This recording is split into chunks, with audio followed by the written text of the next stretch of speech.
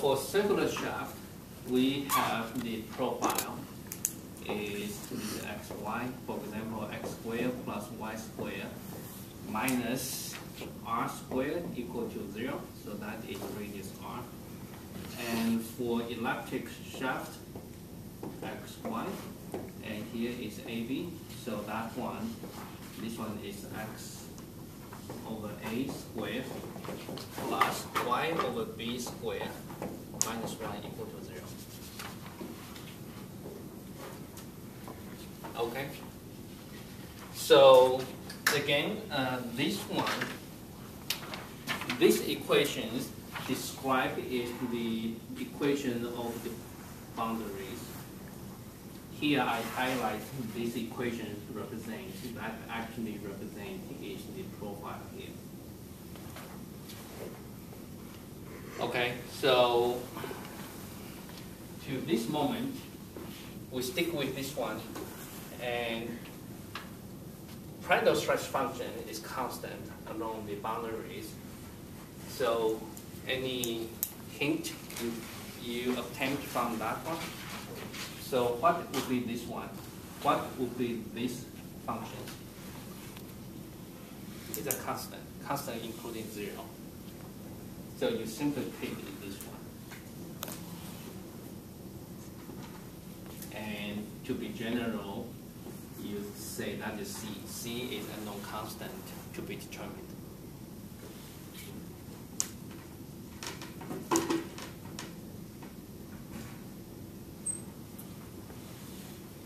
That is simple. As long as you can come up with the equation describing the profile, the boundaries of the cross-section, that is a candidate. I wouldn't say that it is, but that is the candidate. How about we try this one? How about this? That's a very simple one. Simply is a whole thing.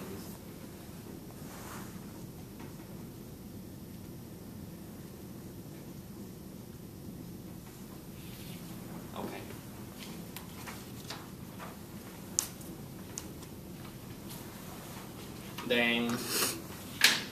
Then follow up. I want to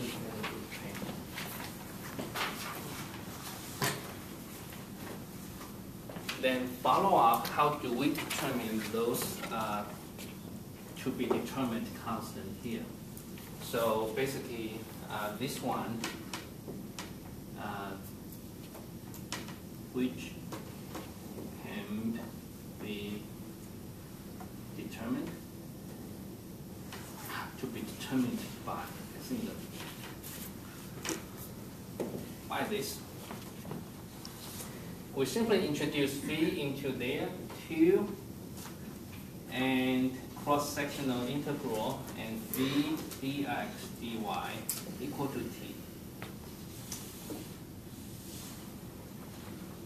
Assuming you know how to integrate this, so simply that is qc times this is cross-sectional, and then x squared plus y squared minus r squared, and dx dy. Assuming you know how to implement this one, and this is a cross-section. This cross-section basically defined by this one. Okay, and again, refer to the handouts. I copy and paste the detailed calculations. And oops, I think I have missed something somewhere. I need to fix my mistake.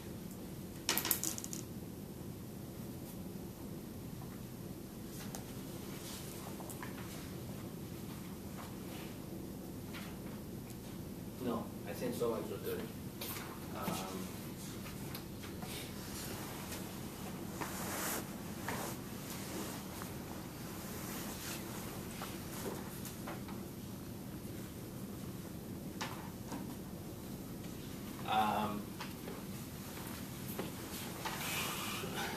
My mistake. You don't need to scratch this one, you save this one. By this, I think it's by this one.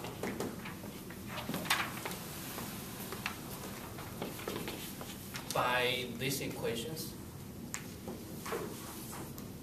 Okay, so we have this form. We can easily implement the second order differential derivative. So from here we can determine C is equal to minus 2 minus G beta divided by 2. Okay, so by this one then we can solve for C. So from here I would say C, let me introduce this one, C equal to G beta 2 minus, okay. So with this one, right now this is only the function of beta. Then we utilize these equations and use this to solve beta.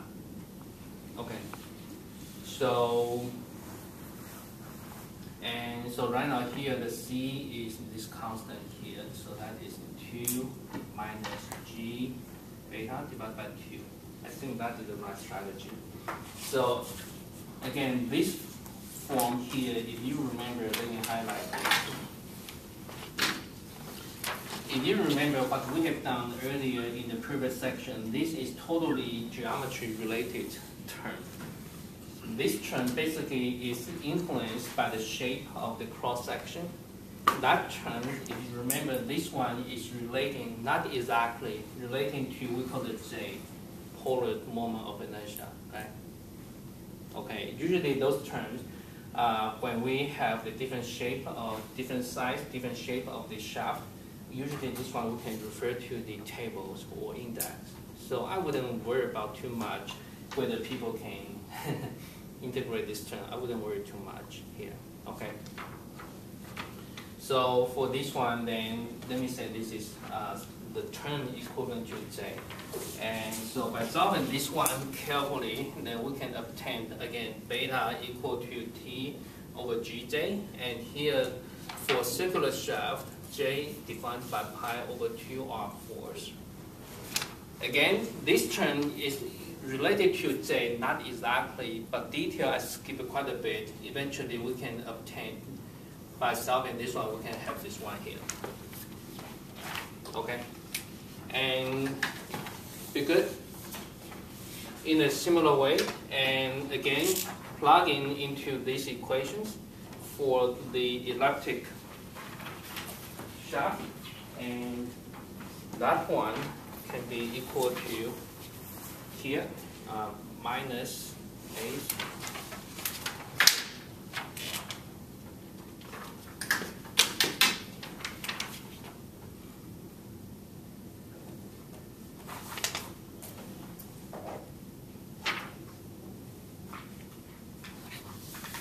Okay. So for this one, you can solve for this constant by, again, using these common equations. And again, once you have everything, you plug in this equation, solve for beta. The same result as we obtained in the previous stress, as we did from this section there. Okay. So basically, the whole thing presented here is showing the strategy. And today probably don't have time to go over detail, but you can refer to the lecture notes here. This method is very good for, say, if we have the triangular shaft, something like this one. Okay. So for example, say, let me place the XY coordinate like here. Good. Are you able to formulate equation for this line? Yes, you can. That's a straight line, right? This line simply is the x equal to something here. Something. For example, if this point is alpha, simply is alpha. Are you able to formulate this equation? Yes. Basically, that equation is y equal to a the bx, the ax plus b. Right? This one, again, the third equation is y equal to a1, b1, a2, b2, something like this one. Right? Okay. The Prandtl stretch function is constant along the three sides. So basically that is unknown constant composed of the first equation 1. For example, x minus alpha, that is equation 1. Equation 2, y minus a and 1x minus b1. The third equation in the similar fashion hidden here. Yes. Multiplication. Plus. Plus. Multiplication will induce the higher order polynomial. The thinking is try the lowest degree as possible. Okay, so let me double check.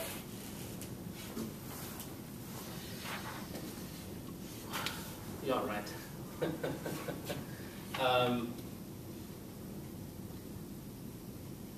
I think John is right. For this case, if we have the plus, then this term is 0 along this side, but not 0 along the two sides. The only possible way to get the multiplications, and that will make the things easier. Okay. And so look in, you can refer to the lecture notes and as well as textbook.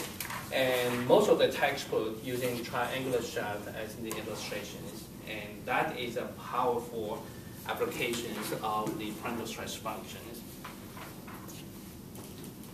And one bad news, I can tell you, for rectangular shaft, and you have 4 sides, 1, 2, 3, and 4 sides. If you come up with the the Prandtl stress function as C, multiply with equation 1, something like this, and multiply with equation 2, 3, and 4, something like this one, okay? Prandtl stress function doesn't work for this. Because if you have this equation to plug in, like we had here, we have assumed the form, then we plug in the Gamma equation to solve for something. Such equations won't satisfy this one. When you implement this one, this is a higher degree polynomial. You will see that one, by all means, you have a conflict. Okay, you have a conflict. So when we go to the higher, the polygonal, more than 4 sides, the second strategy, the second method of Prandtl stress function doesn't